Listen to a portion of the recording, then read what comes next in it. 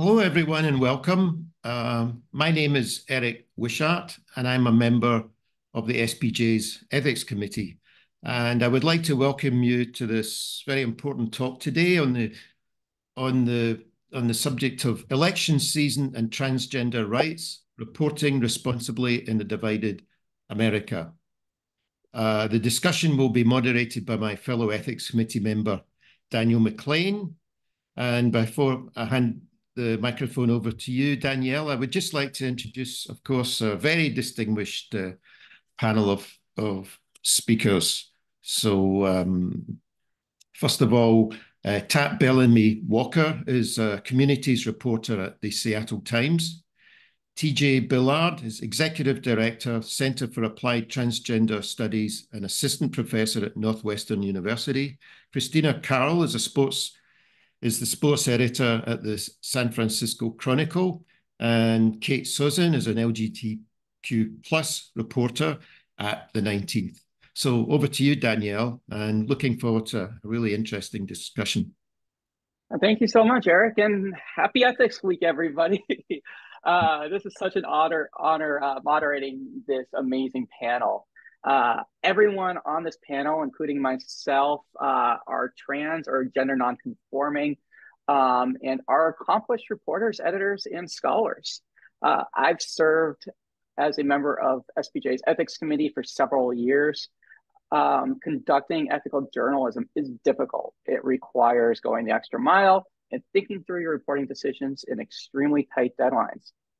But it is absolutely essential, especially when it involves members of underrepresented communities that, due to hatred, misunderstanding, or pure politics, are the target of endless attacks by political campaigns, as well as legislation and regulation. That's the position that trans people in America have been put into today. And that's why it's more crucial than ever that newsrooms are equipped to provide fair and ethical coverage around trans people and have the context needed to navigate the outsized rhetoric that has been aimed against them. Again, we have such a distinguished panel here. I'm going to start off with the first question. That's going to be, I'm going to pass it around to everyone here. But what are the most common problems with coverage of the trans community that you've seen? I'm going to start with TJ. Hi, thanks so much for the opportunity to be here. And kicking off with that question, I think I very easily could spend the entirety of our hour or more kind of answering just that question.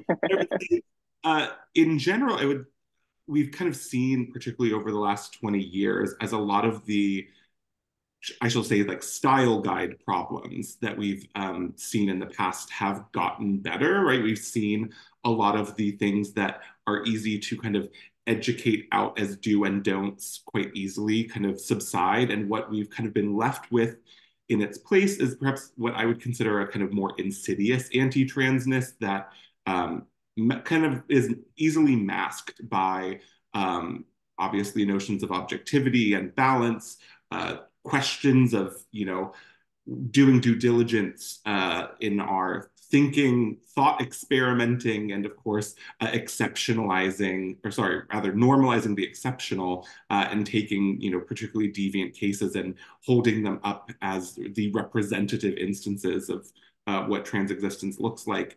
And so I think my kind of characterization of the major problems right now have to do with really what the kind of ethical compass for a lot of journalism is around what is the purpose of trans coverage, and what is it that is a journalist's responsibility to society in providing trans coverage, which I do not think is currently oriented towards achieving understanding, compassion, and the best possible material conditions for trans people, and is instead oriented, as we'll discuss at great length, I'm sure today, around various kind of industrial factors in appeasement of a right wing that uses kind of mudslinging of liberal media bias to kind of pull the Overton window in their direction, among other things. And that seems to be the kind of guide star for how a lot of journalism covers trans people,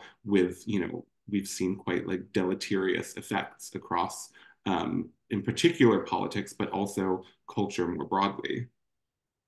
Thank you so much. Kate, do you have anything to add to that?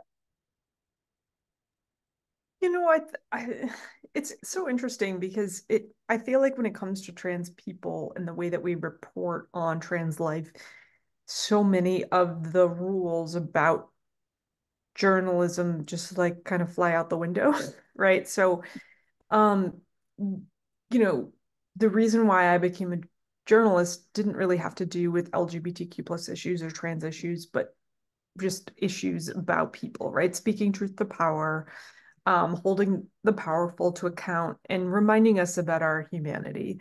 And those um, really basic tenets of journalism, I think, should be applied to reporting on trans people, right? Who are the most marginalized in our society, but also are just people.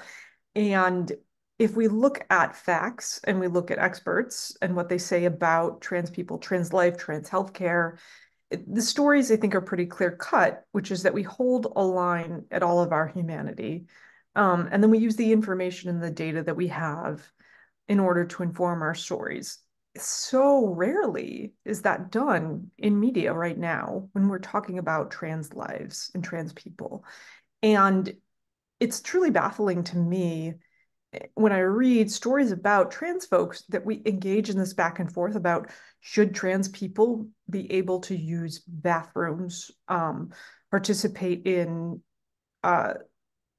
sports, civic life, um, be allowed to move in the world. These are not questions that we engage with about people in our world that are humane, right? And so as reporters, it feels like a massive failure of journalism to legitimately engage in these kinds of questions, right? It's inhumane to report in this fashion. And so for me, I want to step back and go, okay, what are actual facts? What do physicians and medical establishments say about this?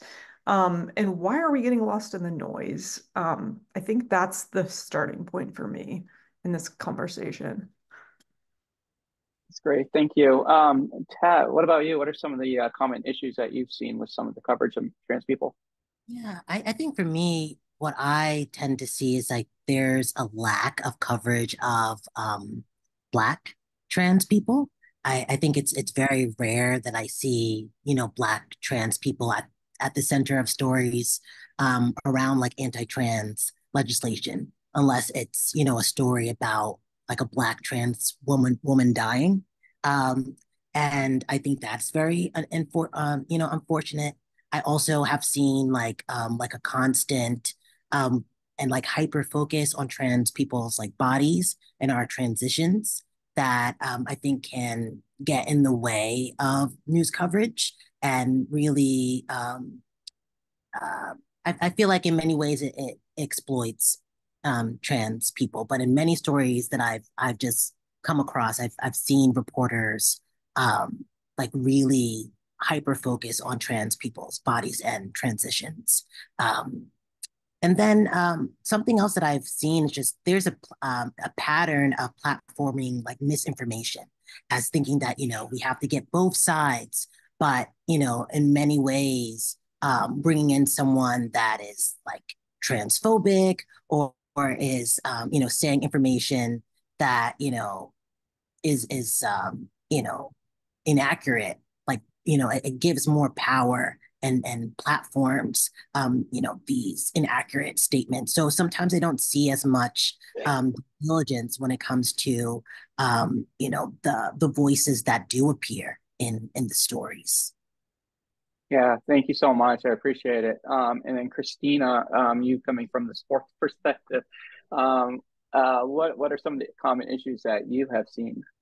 Well, I'd say it's almost comes, I'd almost take a step back and say, like, it's also about, you know, to kind of build on Tat's point as about like, what I would say are, the willful misinformation, which plays its part in sports, but just in terms of the decision by multiple newsrooms to kind of platform people who are ranging from professional concern trolls to, like J. Michael Bailey or Jesse Singal, to people who, like are literally working for hate groups and working to, essentially take civil rights away from transgender people and making those equivalent and with the idea of, that they have something to say to medical experts or on the subject of, trans existence, which is, deeply problematic. But, what's misinformative in the sports perspective are these kind of ingrained assumptions about, anything from, a normal, human hormone like testosterone and its role in sports performance, where you end up with study after study that says there is not a direct, one-for-one relationship between testosterone levels and sports performance. And, this assumption that women don't have testosterone when it's a naturally occurring hormone in all human beings. And then, this kind of assumption that, male to female transgender people are going to dominate in sports when they don't and haven't.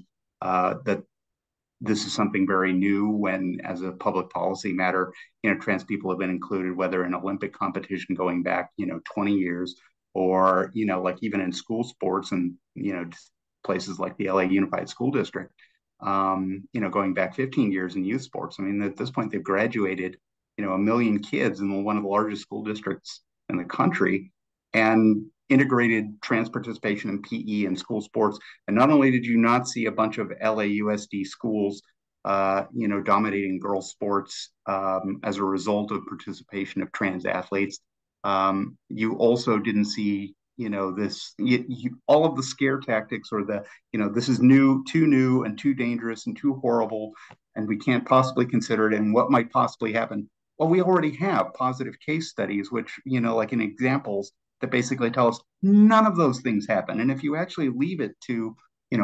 educators, parents, and coaches and athletes, that they come up with the right solutions and they work, and none of the bad things that people anticipate have happened. So like the scaremongering and the proposition that we don't know anything about this and we don't know what will happen. Actually, we do. Bad things don't happen as a result. And so it's kind of, the fact that we ignore public policy success, essentially to continue to scaremonger on the subject of trans people in public life is, and why that's continued to be enabled. Again, I think goes back to Tat's point of, that we're enabling a side of the conversation that has literally not only no standing, but no legitimacy in terms of whether you talk about data or anecdotal evidence. Awesome. Thank you so much. I appreciate it. This question is for TJ. In general, how has the media's coverage of trans people and the political discourse surrounding the population affected both the rights and the health of trans people? And do you believe journalism schools are providing graduates with the necessary skills to cover the trans community responsibly? Great. I'll answer the second question first because it's a very quick answer. And the answer, as you all expect to know, is no. But it's also no in a broader context. It's not just no journalism schools are doing wrong by trans people. Journalism schools on the whole provide little to no kind of culturally competent education in coverage of racial and ethnic minorities, of covering gender minorities, of covering sexual minorities. They're really covering most topics. And the vast majority of journalism education is, in many ways, focused in educating and kind of inculcating values that are kind of often at direct odds with the ability to represent minoritized and marginalized communities well, because of the ways they shore up particular relationships to the state, to institutions of power, to certain norms that are frequently exploited by those in power in order to allow for discourse to be dominated by certain kind of normative perspectives. And so, no is the short answer. In terms of speaking to how media coverage of trans people and that kind of political discourse affects the rights and health of trans people, I would say it's not so easy as drawing like a one-to-one relationship between there is media coverage and then bad things happen. I think it's a lot more of a complicated dynamic. But I think that what is very evident is, at a minimum, if media coverage is not affecting public opinion and the policies that get implemented to affect trans people, they at the very least legitimate anti-trans political perspectives as part of what can be considered reasonable and acceptable public debate. And that, even if it has no other effect, is a major effect that is a problem. It says that, well, one political party is introducing certain legislation and they say that this is why, and we are going to report it because that is what reporters do. And it says to the public that, oh, I guess that's a legitimate political opinion that somebody can hold, and that, oh, this thing that they are saying is a problem must be a problem because I just got told that a bill is being introduced about it. And I think that part of the issue that we see there is about not just misinformation, which is a major problem on the fact side, but also this kind of more insidious kind of discursive thing that is going on, because disinformation is never just about trying to get people to believe wrong facts, right? It's disinformation is useful because of the way they serve as these building blocks into bigger cultural narratives, and cultural narratives that very frequently are not explicitly challenged. So we see things like, I think the sports example is a good one, where we see conversations about, okay, here are a bunch of misinformed claims about like the biology of transition and how that affects athletic performance. But what that coverage very rarely, I would say, I wouldn't say never, but I'm pretty sure close to it, we don't see stories that say, oh, okay, actually, we're being told that trans women's athletic performance is the reason why, for example, because this keeps getting brought up, young women are not able to get scholarship opportunities because they lost to a trans woman and now they can't go to college. It's like, okay, maybe the problem here, even if a trans woman is outperforming someone, is actually, the financing of opportunities for educational achievement. Or maybe the problem is the under-resourcing, despite Title IX, of women's and girls' athletics. And there are these structural problems where it's very much like, oh, that trans woman standing in my way, instead of saying, hey, this structure is actually unequal. And that's the root problem here. And we allow, sure, disinformation, but the bigger problem is we allow the finger to be pointed to say, trans women are the problem, instead of pointing and like, actually the problem is this other kind of systemic inequality. It doesn't, and it doesn't look at things like when we're talking about youth sports participation, where if you want to get into a debate about the biology of athletic performance in elite athletics, you're wrong, but fine, have that debate. But when we're talking about elementary, middle, and even to a certain extent, high school athletics, this isn't the Olympics, right? Like, people are not there to compete because like the ultimate goal is I must be the greatest athletic champion ever. The point is to have friends, to participate in community life at your school and in your town. It is, and the efforts to exclude are not because you're really worried about whether that 6-year-old T-ball team is going to be fair. The point is, we don't want trans kids socializing with cis kids. We don't want trans kids to exist, much less to be an accepted part of society. And we want to create these siloings. And the coverage of the debate is never a coverage of what is actually being done, which is we are attempting to socially isolate trans people. It instead plays into that debate of, oh, let's debate the science of if this 6-year-old should be playing T-ball. And so I think those harms are not just about politics and health in that kind of a direct way, but really are about these types of social narrative buildings that we're not challenging, that really have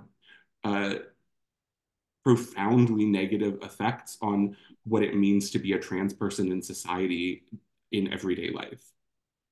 Building off that, this question is for Kate, and in many ways, this year's election will shape the laws governing the rights of trans people. Kate, you've done extensive reporting on this front. What are some of those major trans-related issues that voters will see on the ballot this year? And how might these issues impact voting decisions made by trans voters? It's a complicated question because, we do, obviously there are ballot measures, right? But I think bigger than that, in terms of what people will be voting for, is what candidates can people stomach supporting? And will people be able to bring themselves to vote for anti-trans candidates? And is that an issue that they will vote on? And I have a question, and I think a lot of us have a question about, especially in red states, um, will people who have friends or family who are LGBTQ plus, but are Republican, be able to vote for these candidates who are vehemently anti-trans, vehemently anti-LGBTQ plus, even if their politics align in other ways? There's a real question that I have, and I think that a lot of other people have, about why is this a campaign issue this year? Why is it that GOP lawmakers in these states are pushing anti-LGBTQ plus bills? Because poll after poll shows that they're not popular. They only appeal to a small, small sliver of a far right base. And so I think that we're reaching a point where a lot of people in this country have to decide, what are the issues that you vote on?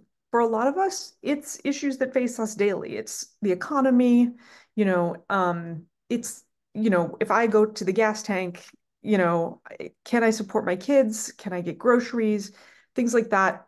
Um, and it's not going to be like, hey, this kid that I can't possibly picture because I don't know a lot of trans people in a state I don't know about, could that kid possibly be in a bathroom, right? Like, that's not an issue that a lot of Americans are going to vote on. But if you have a gay son or a trans niece, you might find it hard to vote against that person. And I think that is what this election is going to come down to.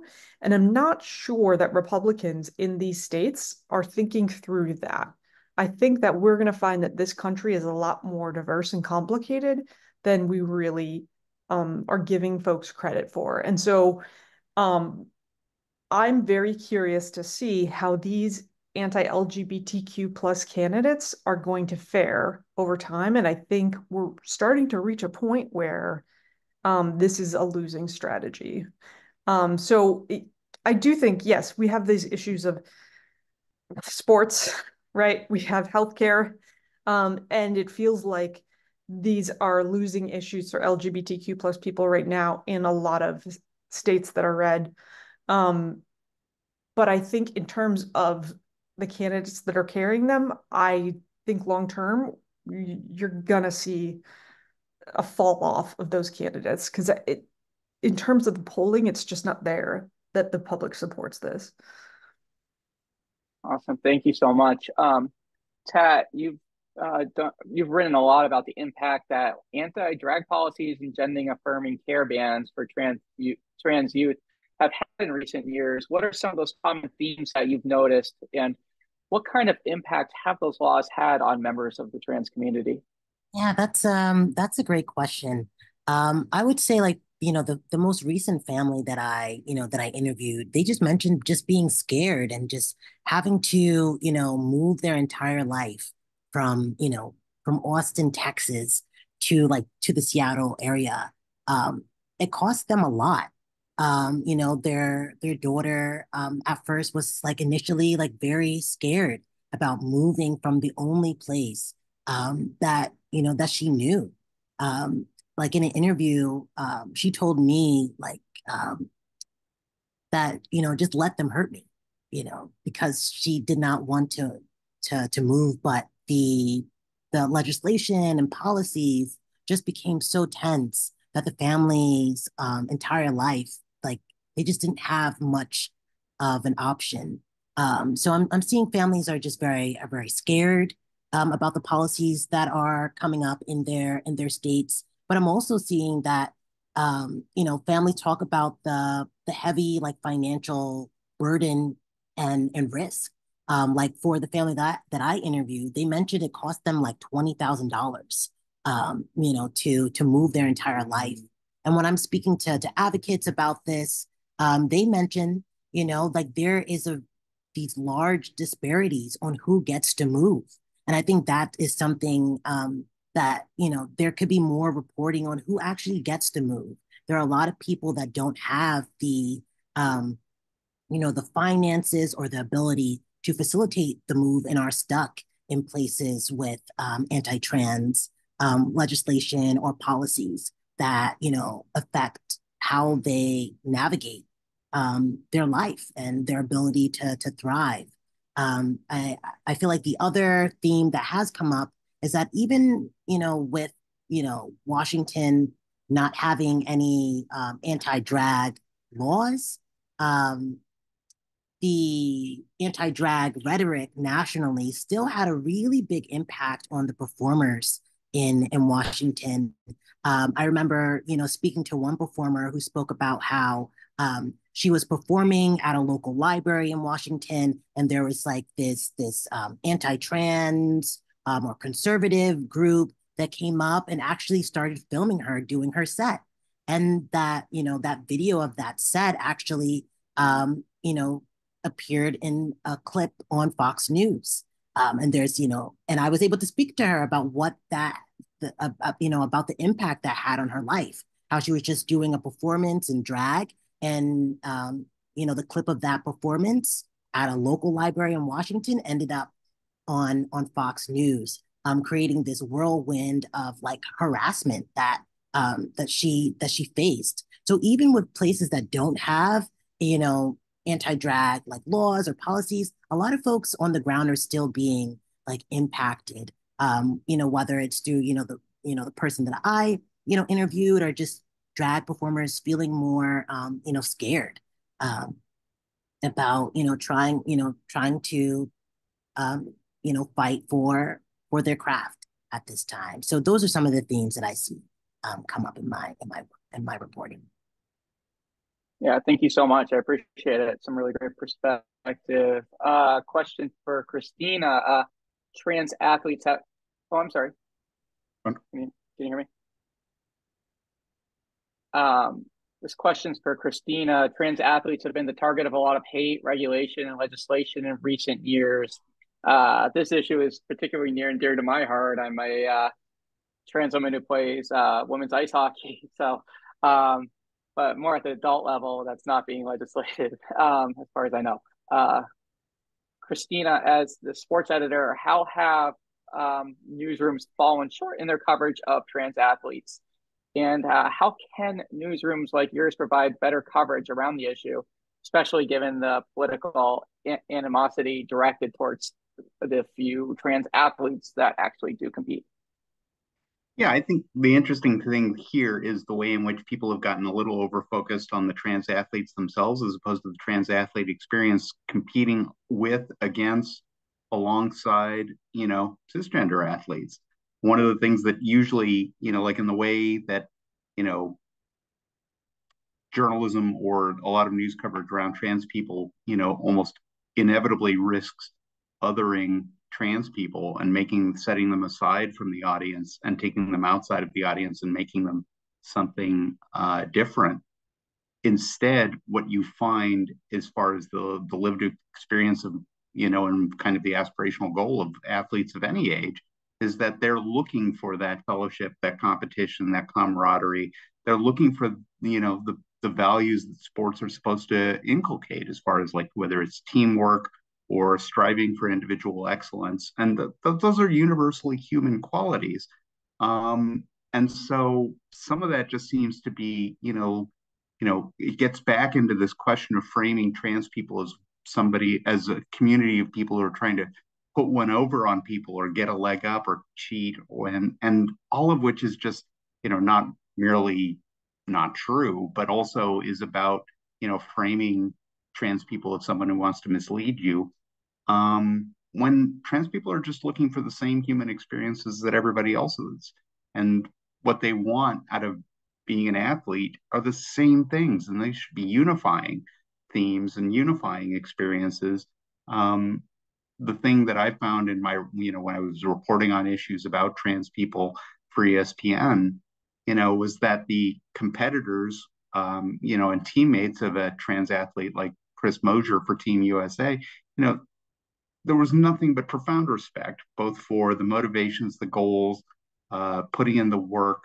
I mean, that the respect among athletes was a universal experience. And that, I think, is something that, you know, certainly should feature more in terms of coverage of trans athletes, is the extent to which, you know, they are welcomed and or embraced by teammates, as you know, as opposed to focusing on the people who are freaking out about the fact that there are trans athletes, and you know that, and people like, you know, whether you want to talk about Riley Gaines, or you know, athletes who are outraged about having to participate with or against trans athletes. um, you know, generally speaking, that's again kind of focusing on a minority view, as opposed to the almost universal acceptance that trans athletes, you know, end up feeling and enjoying the benefit of. And so it's about, you know, the newsroom's readiness to kind of embrace this, you know, we're going to teach the controversy kind of approach to trans issues in sports. And it's like, well, you know, that there shouldn't be you're creating this controversy essentially by elevating and equating and treating this as a both sides issue, as opposed to just saying like, kid plays youth soccer, things didn't happen other than youth soccer, surprise. And you know, or that, you know, competition across genders in little league, you know, is a non-story. I mean, you know, like going back to, you know, you didn't need the bad news bears to you know, kind of bring that home. But you know, the idea that kids just want to play and compete with each other, and want that essentially normalizing experience, and want the same things that the kids in their neighborhoods want, in their schools. It seems very, it's a fundamental problem of, you know, the media's readiness to frame trans as other and code trans people as other, as opposed to saying that they are just athletes and individuals pursuing the same things as everybody else. Thank you so much. I appreciate it, Christina. And apologies if I'm cutting in and out. I'm having some technical difficulties on my end, but hopefully it hasn't been too much of a disturbance. I got a question from James May. James said, I am a non-binary freelance journalist. I just want to clarify. So I'm hearing that instead of forecasting so much on the transness of a story, focusing on so much of the transness of the story, we can focus on the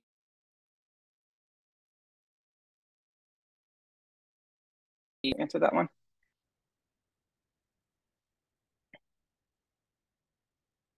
Would you like me to repeat the question? So James is a non-binary freelance journalist. They want to clarify. So James said, I'm hearing that instead of focusing so much on the transness of the story, we can focus on the social political aspects of the story. Is that correct? Does anybody want to take that on and clarify? I can just go because I think like that I could see how that came out of something that I said. I wasn't saying in my specific case that I think that we should focus on that instead of trans people. I was saying I feel like trans people are often scapegoated or in contexts where there are systemic social and political issues, and that it is very very infrequent that I've seen journalists say, okay, you might be complaining about the trans person in this context, but that person is not the problem. That is not where the story is. The story is not trans person creates problems for women's sports. The problem is, you know, the problem is collegiate sports are underfunded. The problem is Caitlin Clark is going to get paid, you know, $76,000, and that's exceptional amounts of money to go pro when the men are bringing in probably hundreds of millions. I don't know. I don't watch basketball, but I know that it's in the millions. Maybe not hundreds. But the point is that like there are real systemic inequities, and trans people are being pointed to as the cause of them instead of reporters going, no, I'm not falling into that trap. There is a problem here that I will report. And it's not the trans person. But I do think we need coverage that is specifically about trans people and the oftentimes very unique sometimes very common social, political, and health problems that we face. And so absolutely, we do need a lot of trans-specific coverage. That's great.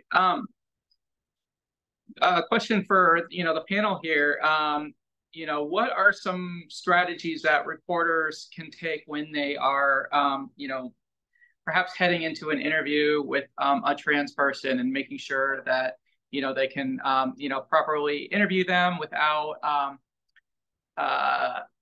offending them, or making sure that they go into the interview acknowledging their existence as a trans person, and not offend them.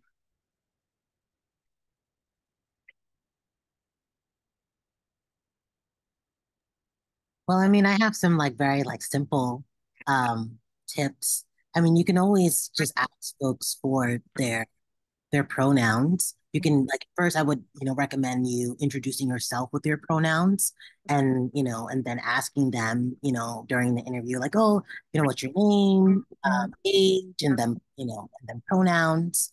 I think that is one great way to create trust. At least in my experience, some stories I work on are not exclusively about trans people, but there are trans sources in the story, and they will let me know that in other stories with other news outlets that the reporters have been misgendering them. And please get our pronouns right in the story. So that is definitely really important. And also, I would respect the name that someone is giving to you. I think oftentimes,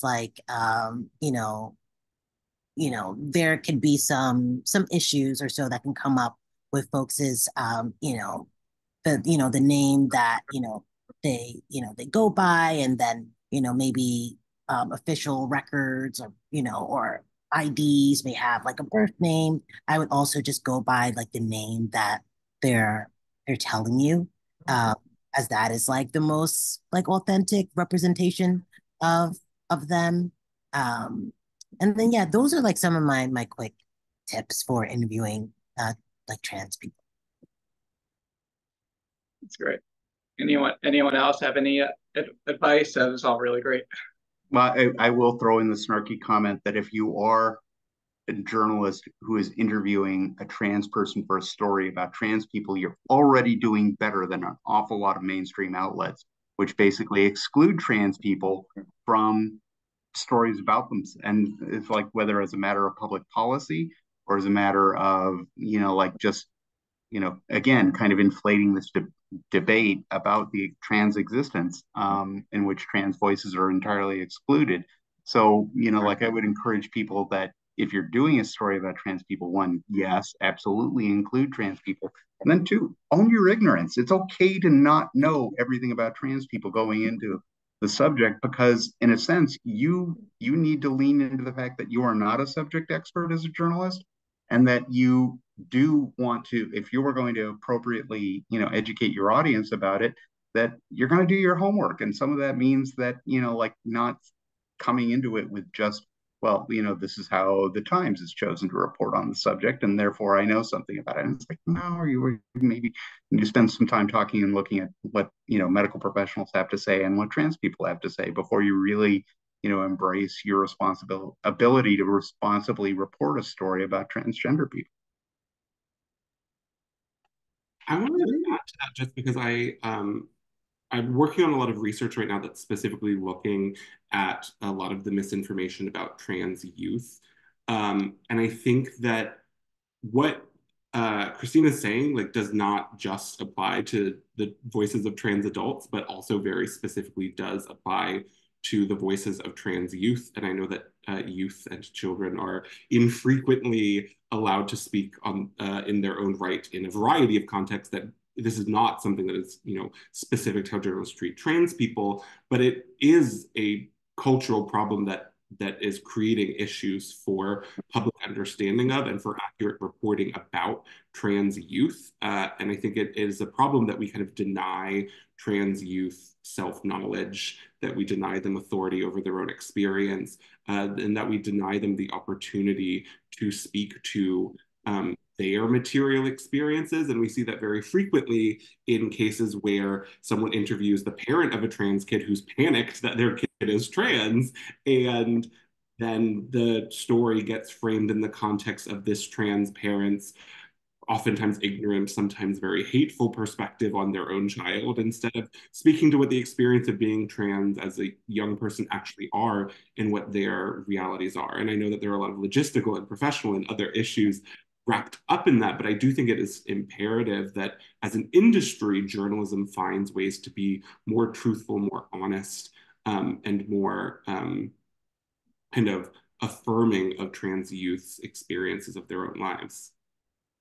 Awesome. Thank you so much. And if anybody in the audience has a question for any of our panelists, please just enter it in the chat and I'll try to get to it. We have about 20 more minutes here. I guess, one question here for the panel again. A reporter might say, I'm just doing a story on the poll surrounding, trans people, since it's it's a political issue.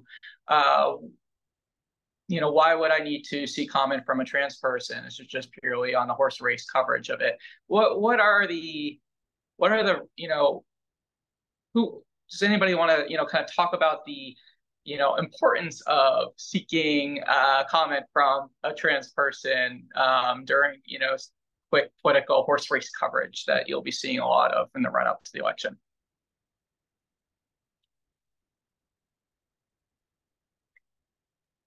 Well, I mean, I guess I'll jump in here. One, you don't have to. Obviously, a lot of newspapers don't. Most, I would say.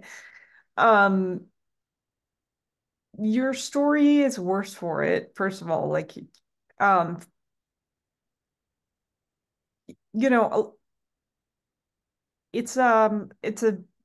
it's just a better story with trans voices.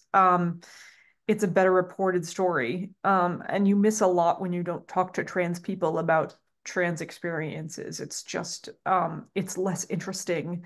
And it's factually incorrect, usually, if you don't talk to trans people about trans stories.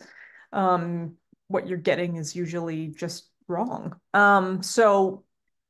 Which is why so much of our mainstream coverage has come under fire recently. So yeah, one, it's just due diligence. It makes sense to interview trans people about trans stories. But usually, if you have trans sources, especially a combination of trans experts and then trans people who are living the experiences that you're talking about, you're going to get people who are going to point stuff out to you that you did not realize, that will make your story so much richer, deeper, and way more readable. It's just a vastly different story than if you have a bunch of cis people talking about data. It's quite boring, I think, to read that story versus one that brings in people who know a thing about it. Yeah, thank you so much. Appreciate it. This question is from our esteemed Ethics Committee Chair, Fred Brown. Abortion rights supporters, as well as opponents, have attempted to codify their positions in law or even state constitutions through ballot issues. Most of these have ended in victory for abortion rights supporters. Do you see either side, pro or anti-trans rights, using ballot issues as a way to drive voter turnout and support their position? And what are the risks and side effects to that?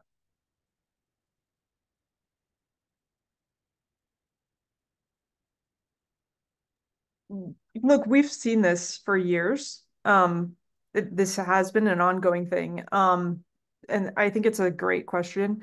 So the answer is yes. Since 2015, when marriage equality became the law of the land per the Supreme Court, we did start to see these ballot initiatives. They started around bathrooms for the most part. And the bathroom issue proved to be largely unsuccessful, so they pivoted to these other issues. And so they moved from trying to push trans people out of bathrooms and undo anti-discrimination protections. We saw that in Alaska and Massachusetts. And then it moved on to healthcare and sports. And now we're coming back to bathrooms, right? And there's been this huge push. Yes, I think we will see these ballot initiatives, but one, will the electorate go for that? Most people, depending on how you word it, will not vote to kick people out of bathrooms or bar them from participating in civic life. You have to be careful to word it so that they don't know that that's what they're voting for. So you're going to have to say, I vote to keep men out of women's restrooms. So you have to misgender the trans person in the question in order to get right. And two, you know,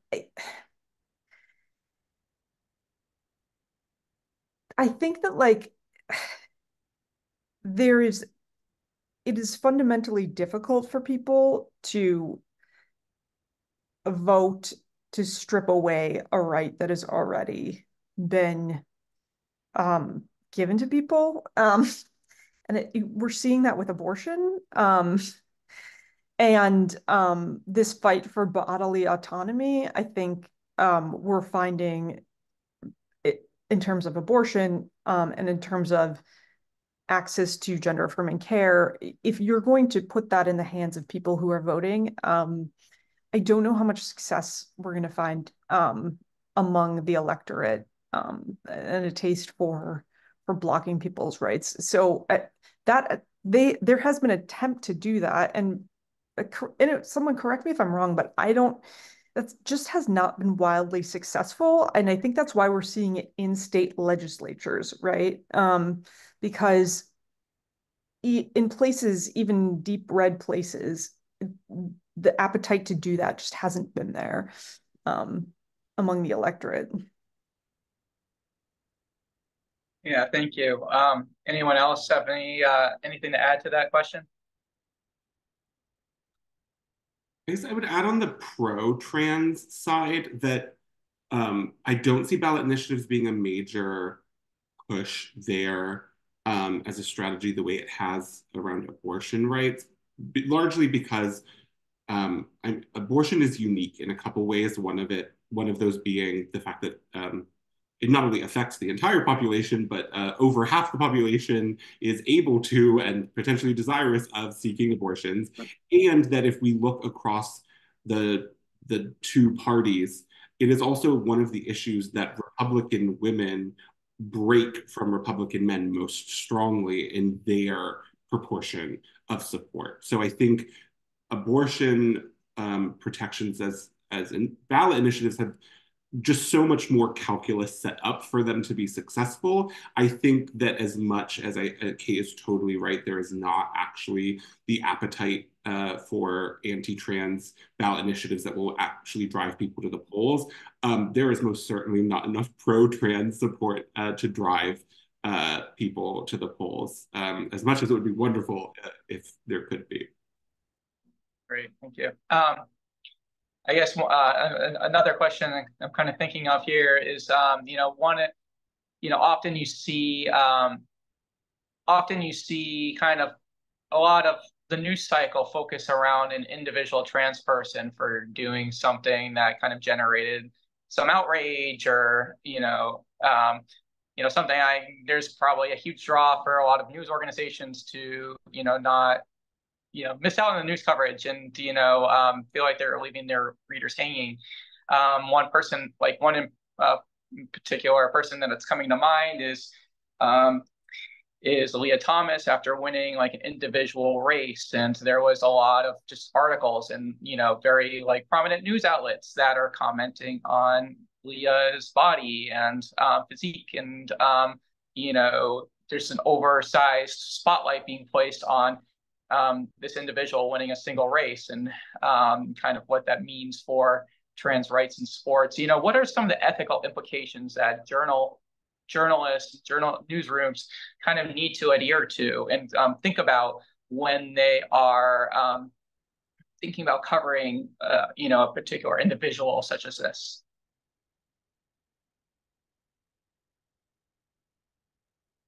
Well, I think, this is one of those things where, I would expand it even beyond trans people and bring up like athletes, whether, like intersex athletes historically, whether you want to go all the way back to Stella Walsh, like, medaling in the 1932 and 36 Olympics to Caster Semenya.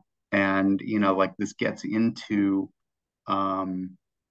questions about, again, this kind of, they have the right to compete, and we've embraced that, that they're allowed, but then like, essentially like instead of celebrating, particularly Semenya, it seems particularly, problematic or traumatic that, instead of celebrating the fact that she won, people are instead thinking, well, it's really unfair that somebody as good as she is allowed to compete. And we're going to find ways to make sure she can't, or we're going to handicap her, which is, and fundamentally antithetical to the kind of organizing principles of sports. So it's, like looking at Leah, like I'm sort of, struck by the fact that everybody was upset about her participation and her transient success.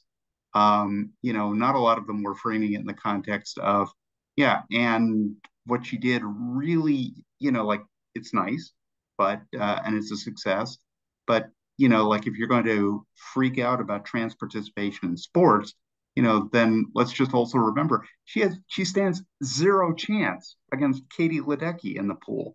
That like that there are cisgender, like the elite cisgender swimmers in the planet would still completely smoke her in the pool. So like, why are we like obsessed with Leah Thomas beating one particular, or like, making sure Riley Gaines finished fifth instead of fourth or whatever?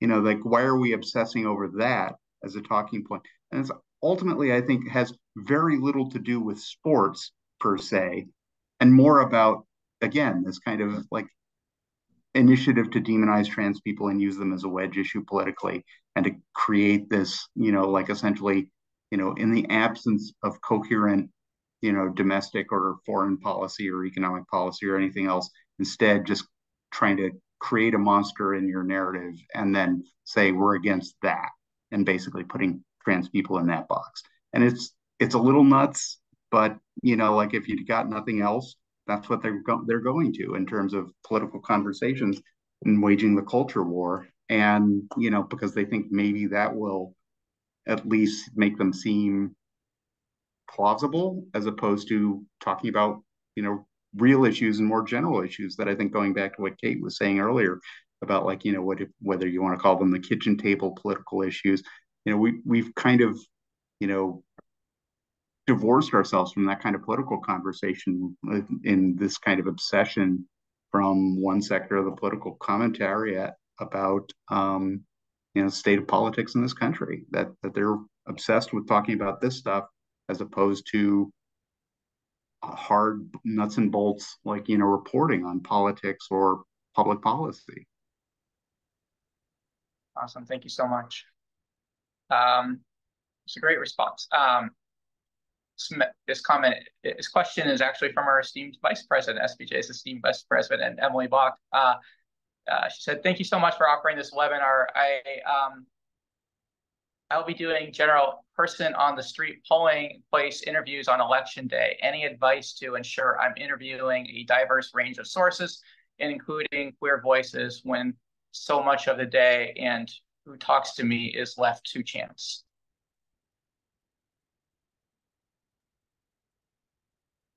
Clock everyone. No, I'm just kidding.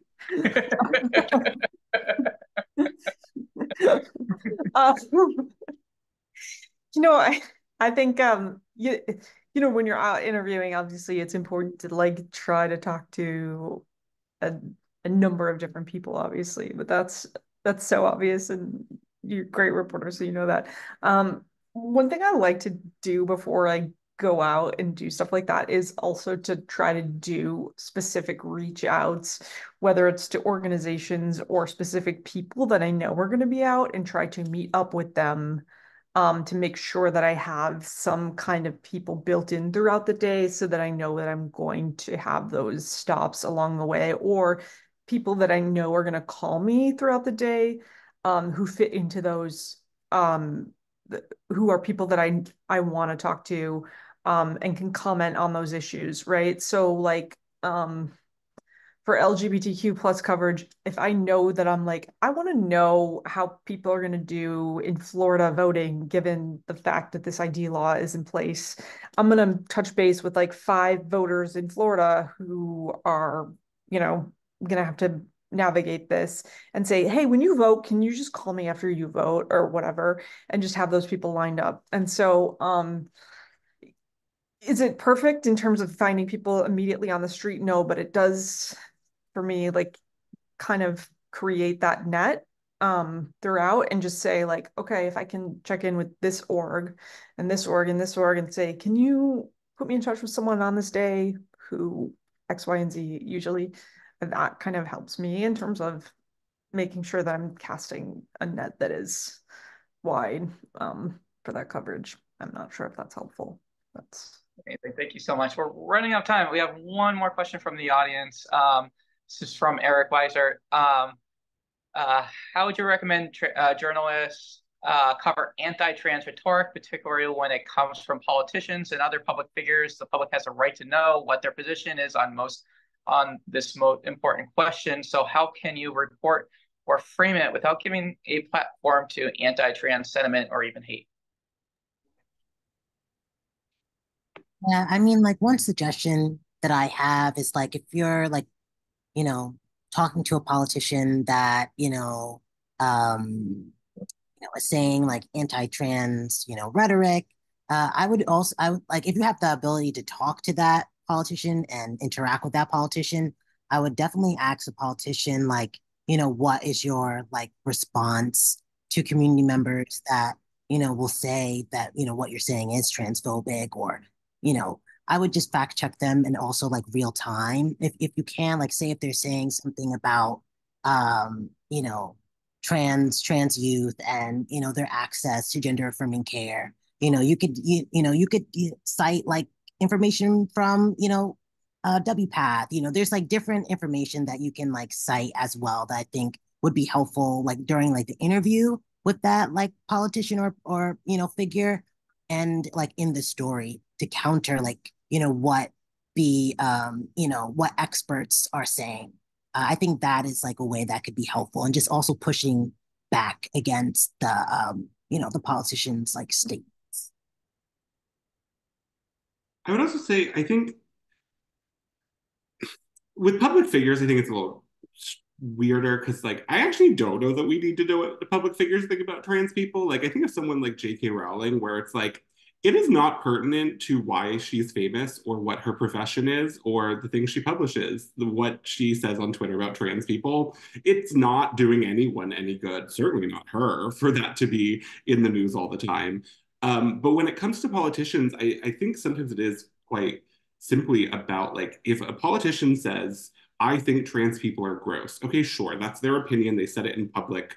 Politicians get repeated. But if they're going to say, trans youth participation in sports is a threat to our public school athletic system, the subsequent sentence needs to be, in the last 15 years, there have not been any trans athletes that have competed in this, if that's the case, as is the case in many states. And also, medical experts agree that this is not an issue for these reasons. Or when a bill has people testifying in favor of it, and they're from the American College of Pediatrics, which is not only a recognized hate group, but also a lot of medical fraudsters that the medical community has outright denounced, then that needs to be the tag after saying American College of Pediatrics, instead of the sentence just ending there. And the public sees, I don't know, some pediatricians who have this fancy little name that makes it sound like they're real experts said this thing. It must be that doctors are divided. When it's not doctors are divided, it's that some doctors lack ethics and have created fraudulent organizations. And I I think what is the problem is about the due diligence of ensuring the truthfulness of claims that are represented and of not being explicit about when falsehoods are being uttered in defense of certain political positions by people in power. Yeah, look at the, like the exclusion of trans people from the military, like, in 8 years ago when that was attempted as a public policy. And the rationales that were advanced sounded patriotic and concerned for national defense. And, like, because they were designed to be that way. And nevertheless, you had the 5 Joint Chiefs of Staff saying, no, there's no problem. Trans people do not create a problem. For unit cohesion, there is not a problem with other soldiers working with trans soldiers. There is none of this is true. So, like if on the one hand, you're not going to listen to the people in the military or the trans soldiers themselves, but you are going to listen to Mike Pence on this subject, then, like you really have kind of abdicated your responsibility as a journalist to, write sensibly about this story. That's great. Thank you so much. I guess we're just pretty much out of time, but I just want to ask one quick wrap-up question. Kind of going around the room here, what kind of resources can journalists, tap into, or what kind of advice do you have for, journalists in newsrooms looking to improve their coverage of trans people during the election? Yeah, I mean, one piece of advice that I have is like using SPJ's like race and gender hotline. That is like a great resource if you need like feedback on a story. So that's something that I would do, or implementing like other like sensitivity channels or sensitivity reads into your like editing process or work. Great. Kate, did you have something to add as well? Yeah, I mean, obviously I love TJA as a resource. Trans Journalists Association. And then the other recommendation I'll make is I feel like a lot of journalists have stopped using this as a resource, but I would like to just put it back front and center. The folks at GLAAD, their transgender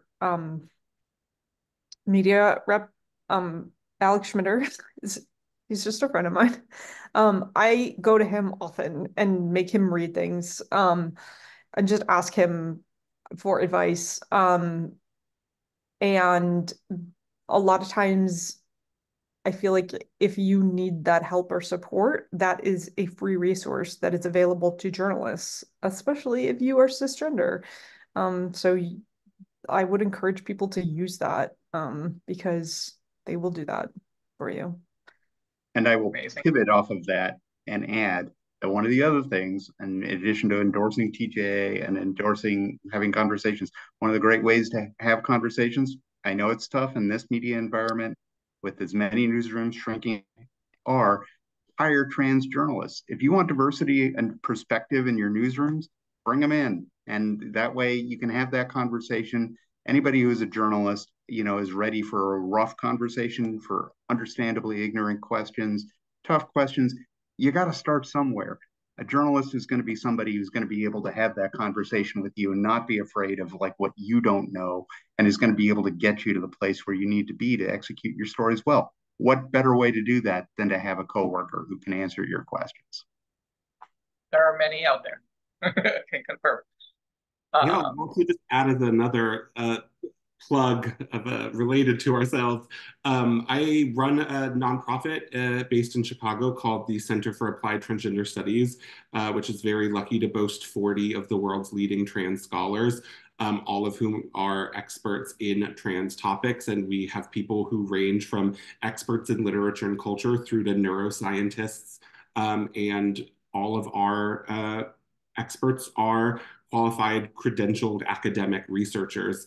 And we have a website you can use and a press contact that you can reach out to ensure that we can connect you with an expert who can fact check for you or even present you with some of their own research findings about a lot of the important topics being discussed in media right now. Amazing, thank you. And I would be remiss if I did not mention, following the Code of Ethics, SPJ's long-lasting and just pure amazing code of ethics, just following and adhering to those principles could go a long way. But saying that, thank you all so much for your participation in this panel, joining in at home and in the office. Really appreciate it. Really great discussion. All right. Thank you, everyone.